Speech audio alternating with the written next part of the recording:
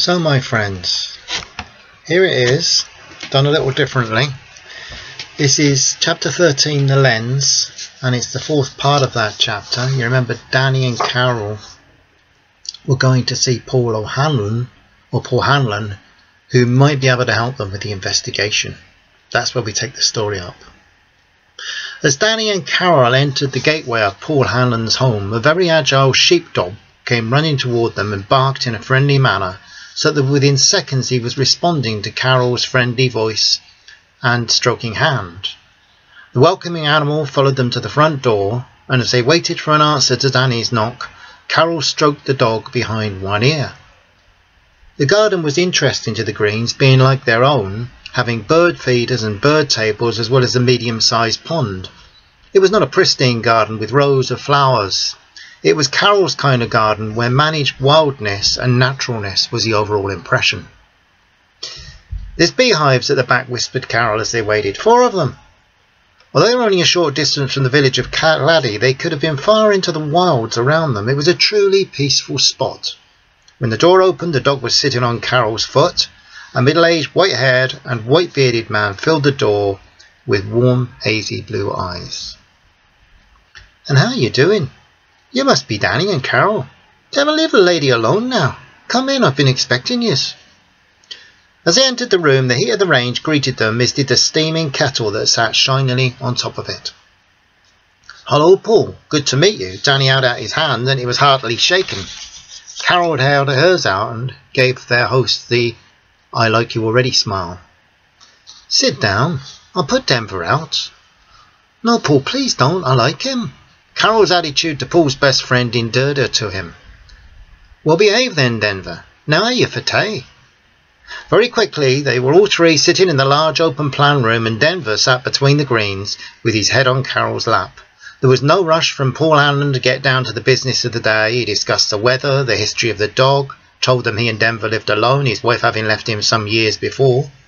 They commented on his garden, and Carol asked a few intelligent questions about the bees and flowers. "Truth is, Danny and Carol, I'm here to help in any way I can, if I can, aye, and to make sure you don't get yourselves shot." "How much do you know, Paul?" Danny was a bit concerned. "I know that you were captured up in the hills, and that a certain mutual acquaintance thought you were investigating one thing, but he was relieved to find out you were really wildlife investigators. I also know you're a writer, Danny, and since my chat with our friend it dawned on me that I had read an article by you about nightjars, right? You have a good way with words, if I may say so."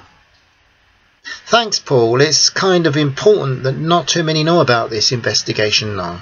Danny Green's face was full of anxiety. Paul Hanlon smiled broadly. "Relax, Danny. I know plenty about what goes on around here, and believe me, I learned a lot of years ago that it's wise to learn much, but share a little. I mean knowledge about other people's business. I don't pry, but if you keep your eyes and your ears open and your mind tuned in, you get to know what the score is. That doesn't mean you have to be a transmitter as well. Also, our mutual friend who interrogated you up in the hills. Well, his father was closer to me than a brother, so whenever the wild Republican son who thinks he has to risk his neck to make me free asks a favour, well, it's as good as done. Anyways, anyone coming up here to help protect the wildlife, well, they're a friend of ours for sure. Isn't that right, Denver?" The dog's ears rose and his eyes opened at the mention of his name. "We don't like," he continued, presumably speaking for himself and his canine companion, "people exploiting the birds and the animals, and all the more so if it's endangered species we're talking about. Any more damage being done to them makes me as sick as a dry toad, so if we can help you, we will help you." Carol responded with a heartfelt "Thanks." "Anyway, sounds like you, dear Protestant child and English hubby, need a bit of a hand up here in the Wild West." His shining eyes and smile removed any thought that there might be bitterness there. This was Irish humour, not division. Paul Hanlon was never a bitter man. He had a passion for the wild things and the wild places. He liked the natural balance, and it didn't bother him if a fox killed a rabbit. But he didn't like to see the fox get in the farmer's hens, so if the farmer shot the fox for that, that was okay. But just hunting and shooting things for the sport made him angry. And the only time he'd ever had to face a court of law was after he fought with 3 men in a country bar who were bragging about digging badgers out and killing them. Not so much of the poor Protestant child, if you don't mind, Carol replied in the same friendly manner as the comment had been spoken in. Then she added, I know, Paul, we were a bit foolish poking around up there. I should have known better. It was just that we had some good information. She looked at Danny and he nodded. What do you know about a man called Michael O'Connor? Oh, him. He's a strange one. Nobody seems to know much about him. Well, we do, Danny added, and I don't think, Paul, that you will be too happy with Mr. O'Connor when we tell you what we know. So he's mixed up in all this, is he? Oh, aye. Carol lifted a paw belonging to Dylan as she spoke. That's where we were when the boys got wind of us. Any area of the border where there are strangers, they're just open to suspicion. You were mad, you know, but I admire your courage. The more he talked to the Greens, the more he was being drawn to them and to their cause. Danny hadn't brought along any written records, thinking it would be unwise, but he quoted from memory. O'Connor claims to be able to supply raptors on demand, eggs, chicks, adult, male or female, or dead and stuffed. Well, I'd like to dead and stuff him. Paul's heart had been reached okay. Dylan stirred as he heard the harshly spoken words of his master. So Danny appealed. What we want to find out is, who does he deal with over here, and how does he ship the illegal deliveries to his customers? We want to know how large his operation is and see how it fits with what we already know is going on across the water. Interesting questions. Who are these scum that would take young peregrines or eggs from the nest to fill their own filthy pockets? How big is this in Britain? The question was aimed at both of them, and he looked from face to face. Well, Paul, we're not sure yet.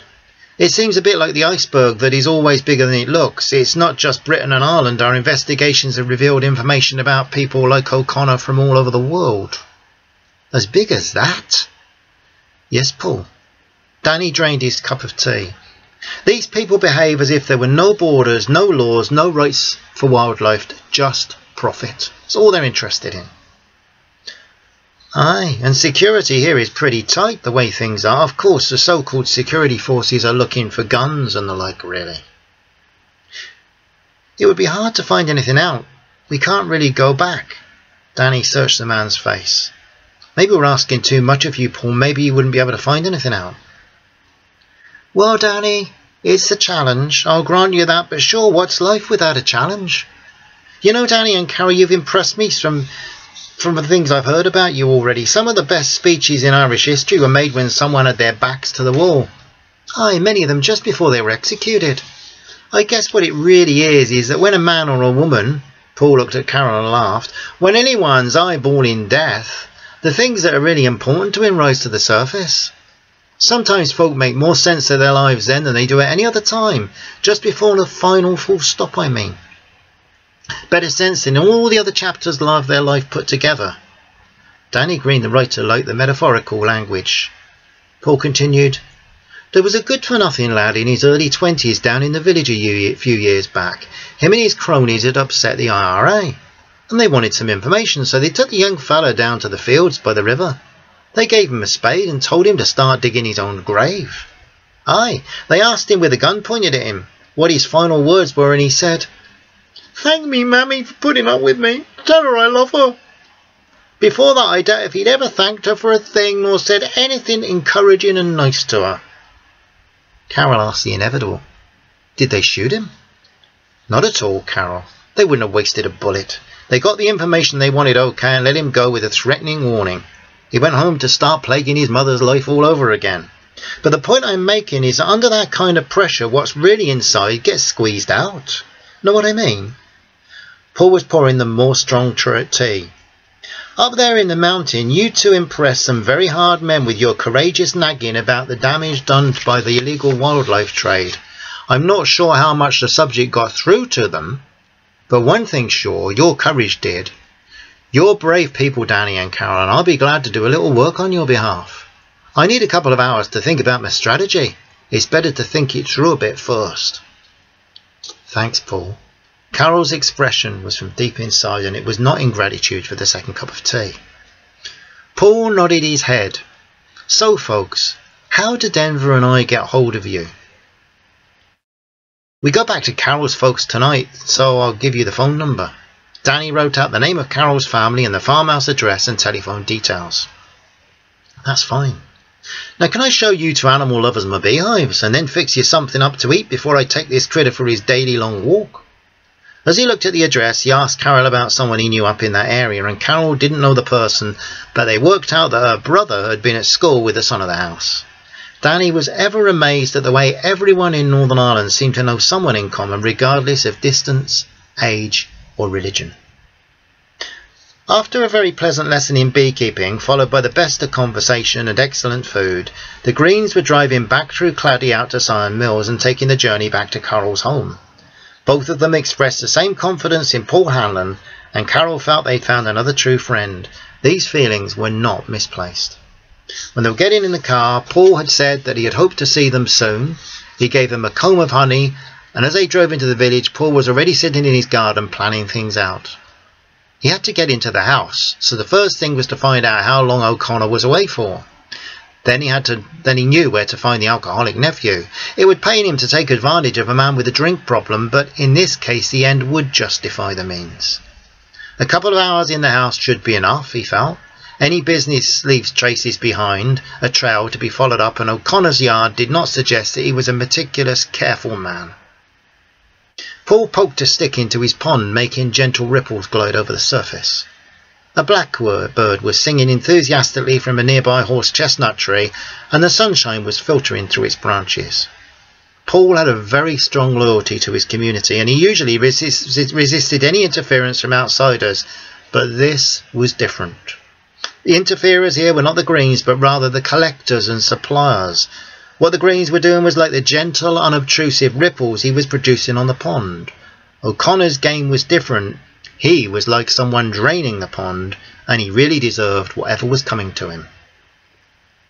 When he'd been at school, he had only once gone to the teacher to tell tales on his mates, and that was when they were robbing nests. Nest after nest, in fact, of eggs. This was similar, and if anything he found was eventually used in court against anyone, well, he had no problem with that. The lads at school had beaten him up very badly over the bird's eggs incident, but this time he wasn't worrying. Hopefully nobody would ever know that he'd been involved, but if he did have any problems, he had friends in the IRA, and they had an interest in this case, even if it was only a passing one. So, Paul Hanlon is working out how he can get into the house and find out what O'Connor's up to. That is something that Danny and Carol wouldn't find possible. We have to do that, don't we? Sometimes get help from other people. And Danny and Carol are ready to do that if it's people they trust. Thanks for listening, my friends. This episode's a bit late. It's been kind of busy here lately. But I look forward to sharing the next one with you, the start of a new chapter, very soon. Bye bye for now. Hope this new way of doing this has worked out okay. Bye bye now. Bye.